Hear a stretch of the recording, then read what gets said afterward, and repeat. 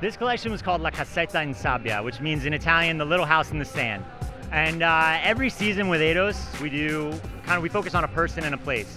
And the person that we've chose to kind of focus our collection on this season was a Milanese businessman named Gianni Castiglioni. He's actually the CEO of Marni.